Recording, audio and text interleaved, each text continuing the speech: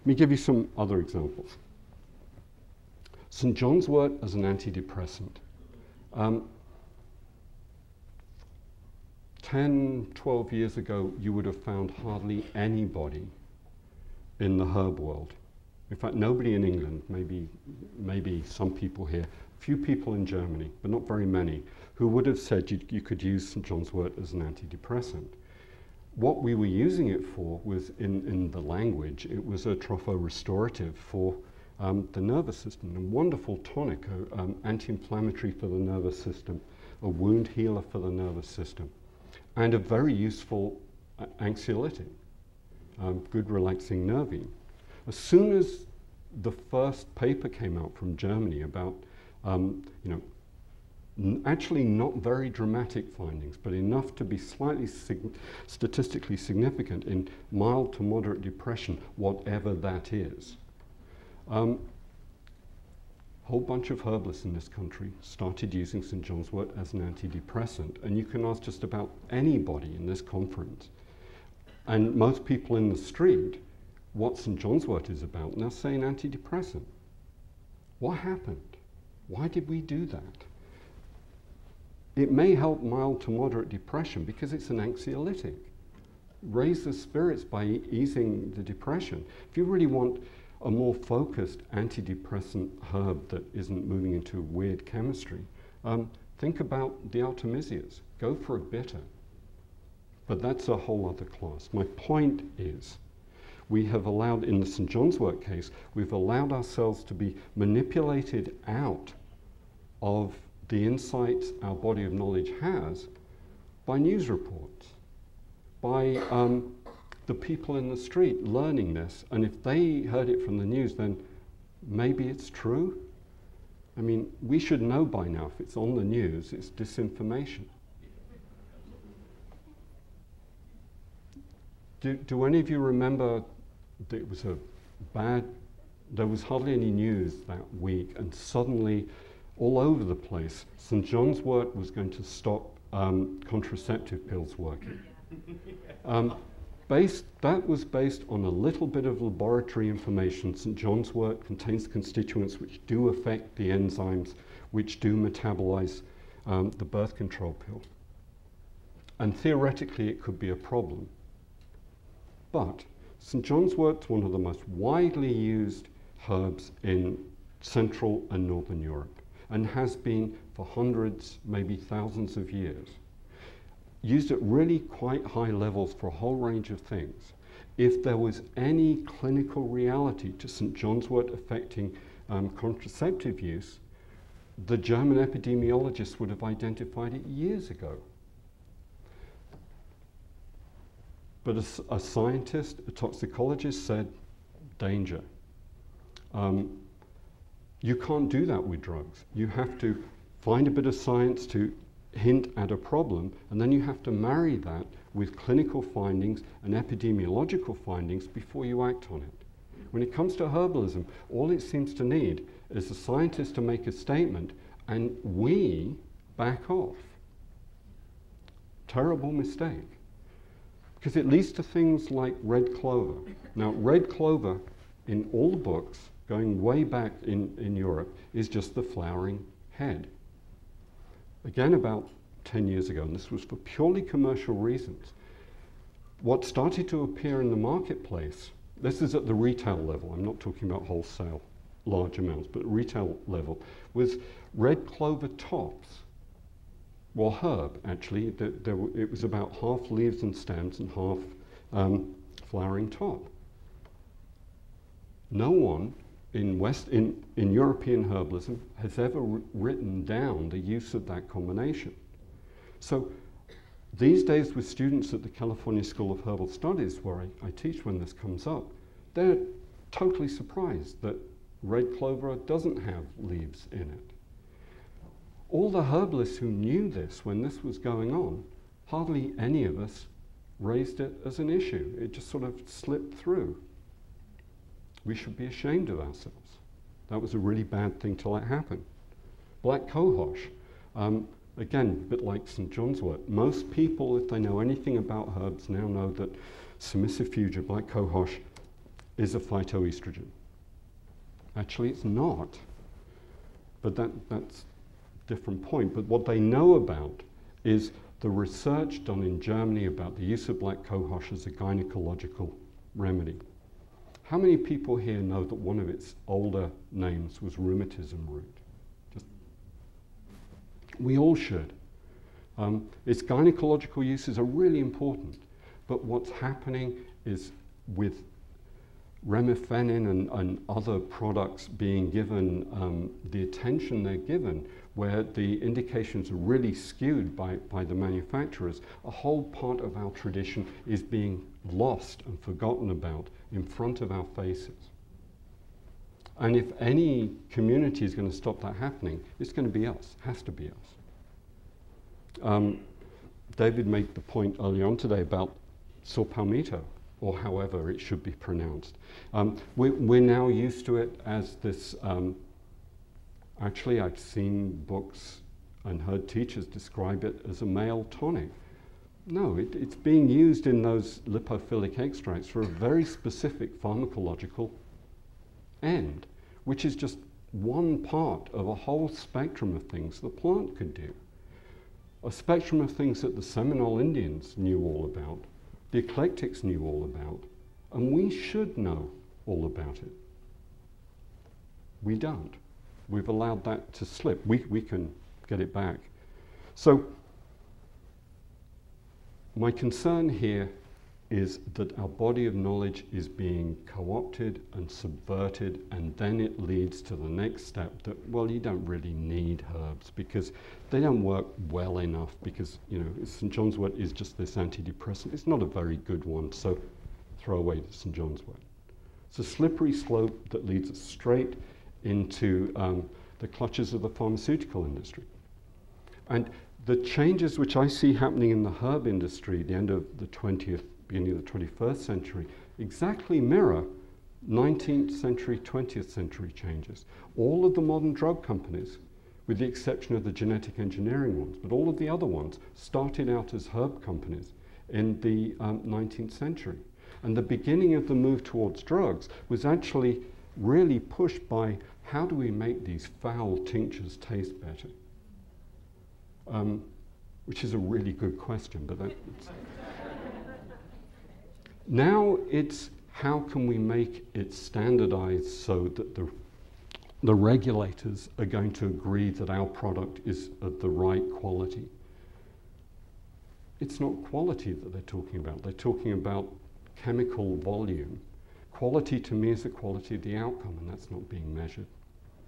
So we need to feel confident in our tradition and strong in the tradition, and not be intimidated by white coats, PhDs, or FDA agents, though they're good at intimidation. I should just say I'm one of the very few people in the herb world who actually supports the FDA. I think they're doing an essential job. They're doing it really badly when it comes to herbs. But I have to say, I don't trust the bulk of the larger herb industry. They lie to us, they rip us off, and unless you're into analyzing every tablet that you get your hands on, you don't know if you're getting good stuff. Then because that part of the industry is not self-policing, there needs to be an agency. Now, I'm not including companies that are run by herbalists. They're very different. I'm blaming capitalism again. So one last thing to talk about, though. A theme that's come up a number of times so far in this conference has been research. And I'm now very deeply involved in a number of research projects where a group of us as herbalists are advising medical schools in the formulation of their research protocols, because there's now a bunch of money available for accredited institutions to do research on complementary medicine. In terms of the research funds for everything else, it's a drop in the bucket. But in terms of not having any grant money, there's a vast amount of grant money around. So lots of schools are writing grants to do studies on not just herbalism, a whole range of different things. And they're usually terrible. Really good grants because they're professional grant writers, but they don't get the herbalism, or they don't get the acupressure, or they don't really understand the ins and outs of the therapy that they're looking at. What they do understand is how to run a double-blind placebo-controlled trial, which is something that we don't understand. That's a real skill.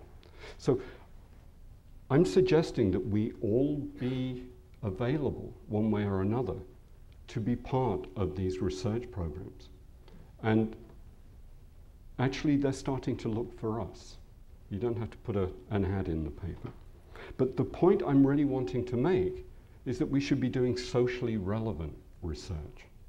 It doesn't make sense to me, A, to do research to prove that a herb works. That's not the issue.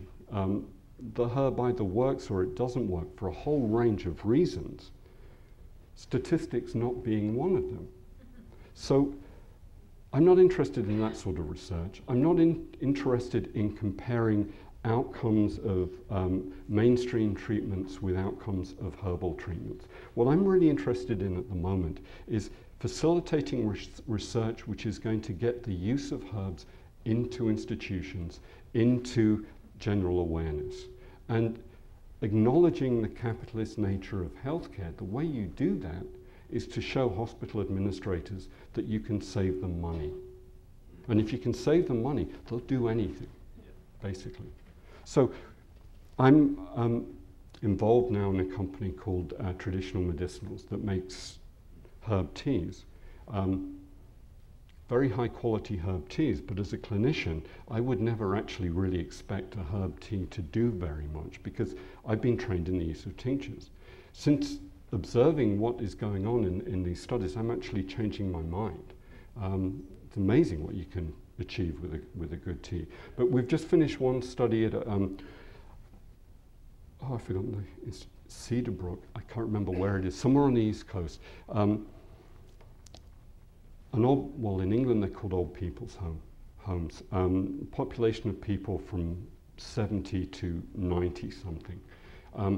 And we were able to show, using their statisticians, their doctors, their nurses, their people doing all the work, that the use of senna tea regularly not only alleviated the constipation, it reduced the amount of drugs that were being used, reduced the amount of stool softeners that were being used, reduced the amount of time nurses had to spend with each patient doing that major sort of care. I'm not wanting to reduce the amount of time nurses spend with patients, but it was really clear cut. The use of very simple, very available herbs was able to cut costs basically 15% in this one ward.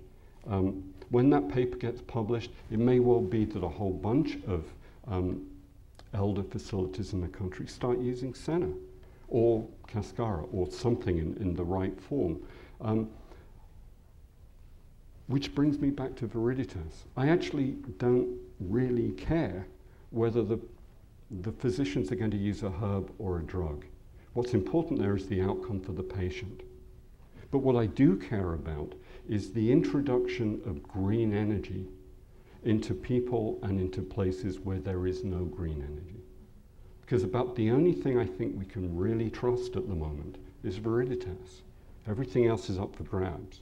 So getting these sorts of teas in. One we're working on at the moment is using decongestant teas in an elderly population, doing quality of life measurements.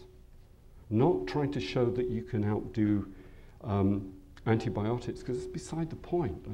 No one's going to work on that one. But if you can show that by drinking a tea, you can improve quality of life, then you improve quality of life. And what more can we ask for?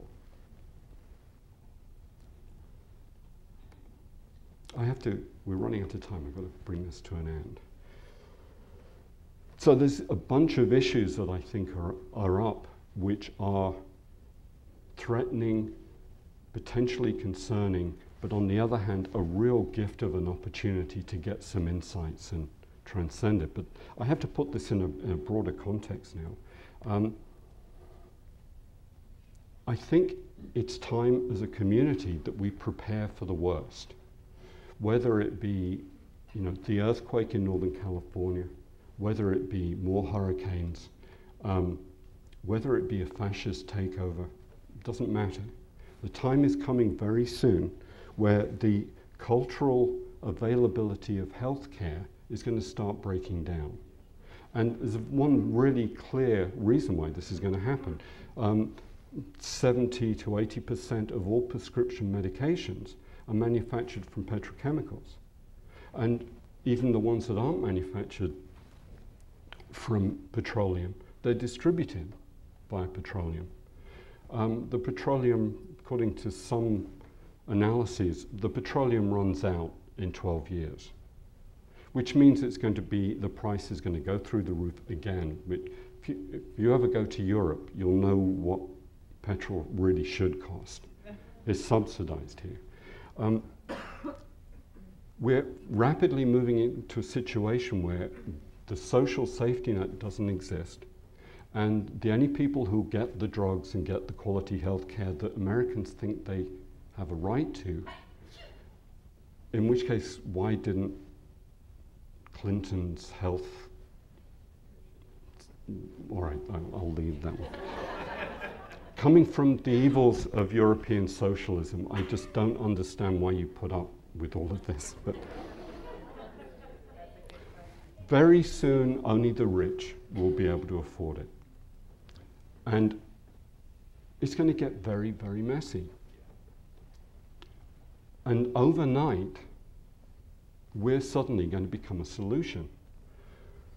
Because all the pharmacists will remember, the doctors won't, but the pharmacists will remember that there are things growing in the hedgerow which somebody once told them were antiseptic. We're going to be the only coherent source of the knowledge needed to be able to use natural medicine en masse to actually alleviate suffering. But that's going to be a different sort of herbalism, to tincture-based herbalism, to high quality, extreme protocol development for rare, dangerous diseases, or just dangerous diseases, not just rare ones. This is actually going to be a reassertion of people's medicine.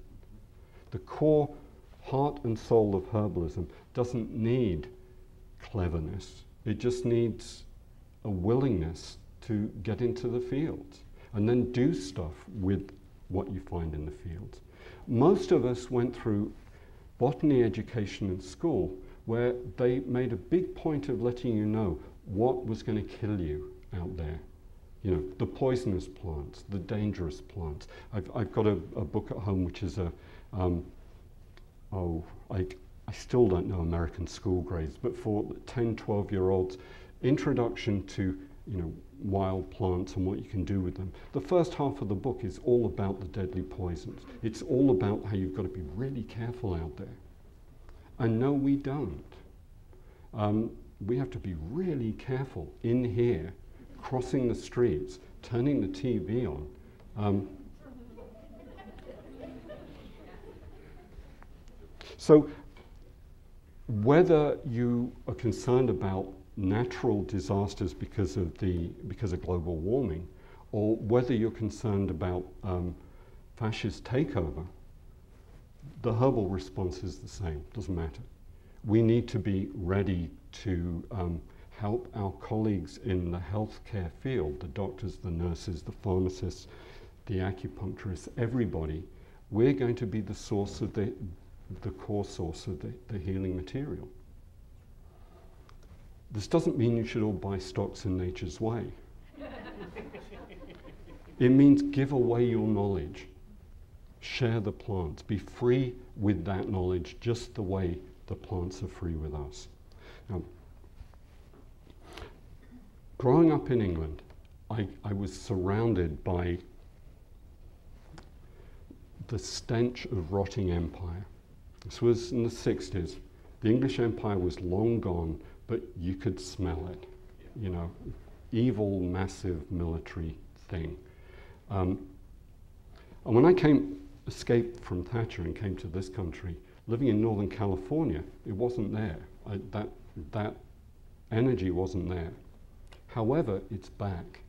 I'm really primed to detect it. All my father's family died in the gas chambers. And I just have this family experience of what the men in the jackboots actually get up to. It doesn't matter whether they're on your side or somebody else's side.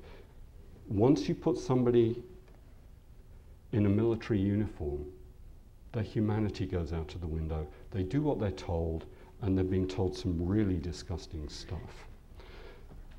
So I'm very concerned over the last 2 years, just watching what's been going on, because from my European experience, I give us 2 more years before they're actually on the streets. Have you noticed the last few months, Bush's response to Katrina, to natural disaster, the military. Bush's response to the flu pandemic, the military. And there was another one. But, you know, that's the response. And we can trust them. They're the military.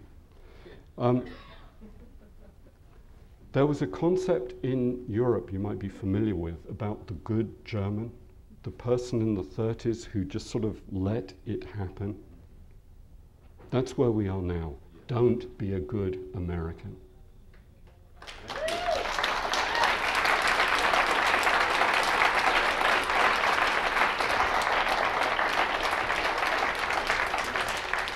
So I've gone way over time. What this would lead to is, for example, we could very easily come up with a bioregional guide. You know, each area of the country does this. The herbalists in that area do this. What are the abundant local antiseptics? The abundant local demulcents, etc., etc., etc. Very easy to do. However, it would mean giving away our knowledge. And there's still some resistance to do that. But I think we should be getting ready to do this. And another thing that I'm actually going to be working on for the Guild, and it should be up and running quite soon, I'm wanting to get a website together where clinicians from the Guild and other herbal skilled clinicians contribute their flu protocols. Because I'm really concerned about the flu. I have no idea whether any of our stuff is going to work. We can't know. It's a new mutation. I mean, you know all of this stuff. It's the epitome of the place where rip-off artists and true believers are going to be talking complete bullshit about what herbs are going to save the nation. I mean, you know what I mean. You know what goes on. And I think it's really important that we actually freely share information with each other, and therefore anybody else who wants to log on to it, to see what we would do, not what the product pushers would do. Let me give you an example of why I really don't know what to do. Lomatium dissectum seems to have a lot going for it based on what happened in the 1918 pandemic. The Washoe Indians got the flu, but they didn't die. They were using Lomatium. But then you read closely, and it was basically a pound of Lomatium turned into what must have been really difficult to drink decoctions, but a pound a day. Oh my God. And actually, from my experience of Lomatium, that would kill off anything. But the implication there is that we haven't a chance in hell of using that in a socially usable way. There isn't that much Lomatium. But I think we need to start thinking about those things, talking about those things. And definitely don't let the mainstream lie to people about herbs, and don't let the capitalists feed off the herbs when it comes to something as crucial as healthcare in a flu pandemic. So I'm going to stop there, but but I'm going to stop with a poem. And I didn't write it, so you're all right.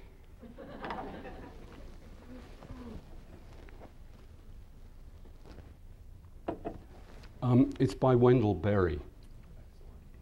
And I want to be Wendell Berry when I grow up. And I have no idea what the name of this poem is. It was in a book called Earth Prayers. And it starts with 3 dots. And the implication is it's taken out of another poem. And there wasn't a title. So I haven't been able to find it in his core writings. So, friends, every day do something that won't compute. Love the Lord, love the world, work for nothing. Take all that you have and be poor. Love someone that does not deserve it. Denounce the government and embrace the flag and hope to live in that free republic for which it stands. Give your approval to all that which you cannot understand.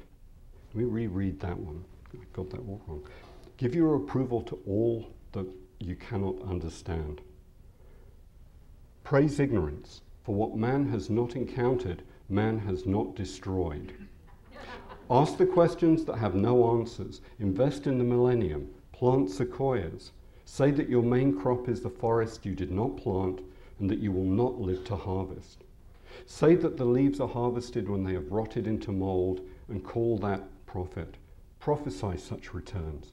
Put your faith in the 2 inches of humus that will build under the trees every 1,000 years. Listen to carrion. Put your ear close and hear the faint chatterings of the songs that are to come. Expect the end of the world. And laugh. Laughter is immeasurable. Be joyful, although you have considered all the facts. So long as women do not go cheap for power, praise women more than men. Ask yourself, will this satisfy a woman satisfied to bear a child? Will this disturb the sleep of a woman near to giving birth? And as soon as the generals and the politicos can predict the motions of your mind, lose it. Leave it as a sign to mark the false trail, the way you didn't go.